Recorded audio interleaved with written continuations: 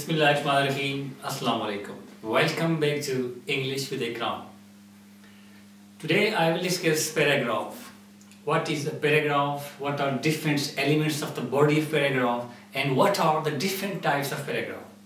Before I start today's lecture, I will ask you to subscribe my channel right now. If you haven't subscribed my channel, if you want to learn in easy and modern way, you should subscribe my channel. Just press the subscribe button and press the bell icon so that you may get the alerts of the notification of my coming videos.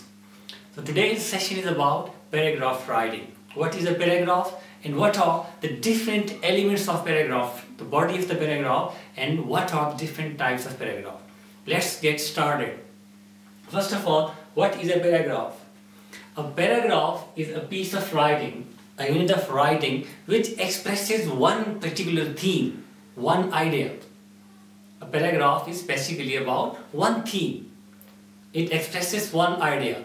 A paragraph should not be the mixture of different ideas. A good paragraph is about one idea, one theme. It expresses one theme. A paragraph expresses the speaker's thoughts, the speaker's views about one topic, one idea, right? And there are different elements of the body of paragraph. There are three different elements of the body of paragraph. The first one is topic sentence.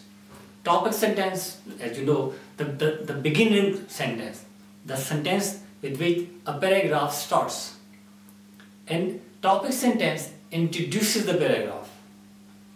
Topic sentence introduces the topic of the paragraph. This is the opening sentence. Then the next element of the body of the paragraph, supporting sentences. Supporting sentences explain the idea. Supporting sentences are different sentences between the topic sentence and the concluding sentence, and these sentences explain the idea. These sentences explain the topic, the main theme. And these sentences revolve around the main theme, the main topic. These are different supporting sentences in between the topic sentence and the concluding, the last sentence. And these sentences explain the topic, the main theme, the main topic. And then the last element is concluding sentence.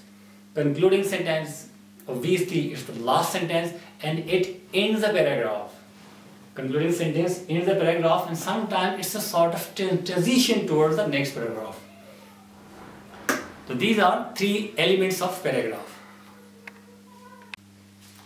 There are four different types of a paragraph. The first type of paragraph is descriptive paragraph. Descriptive paragraph, narrative paragraph, and then persuasive paragraph and expository paragraph. What is descriptive paragraph? As with the name implies, descriptive paragraph describes something. In this paragraph, the writer describes something. It describes something and shows the reader what a person or thing is like. This is a sort of description of something, description of a person. So in this paragraph, the writer describes something or shows the reader what is the person or what is the thing like.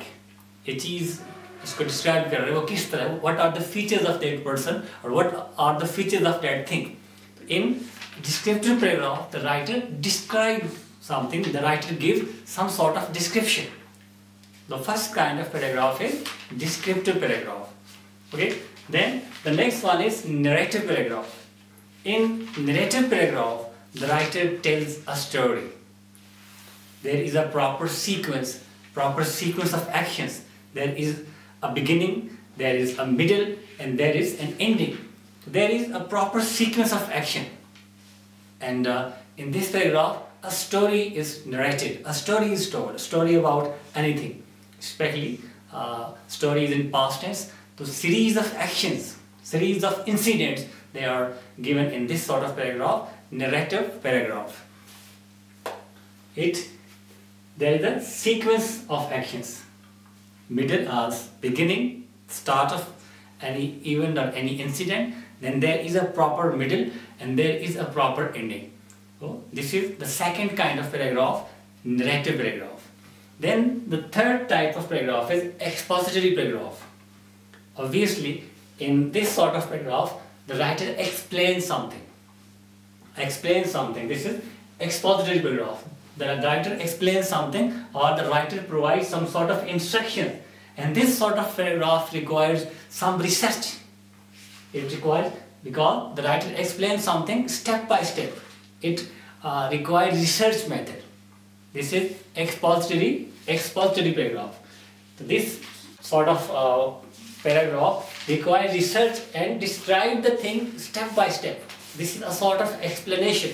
Explain the thing with certain research and step by step. This is the third kind of paragraph, which is called expository paragraph. Then the next one is persuasive paragraph. In this sort of paragraph, the writer tries to get the reader accept certain viewpoint. This is some sort of persuasion. The writer tries to get the reader convinced about a particular point.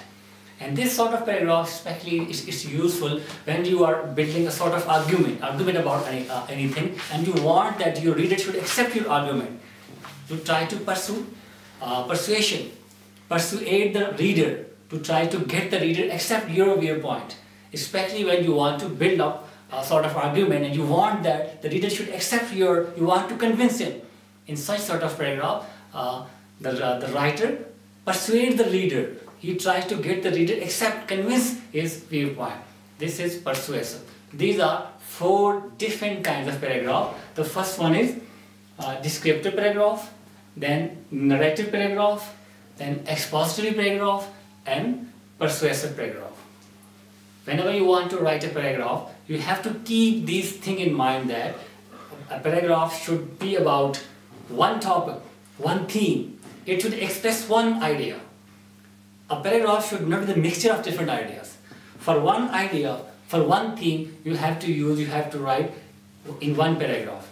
Then you will go to the next paragraph for the next topic, for the next theme.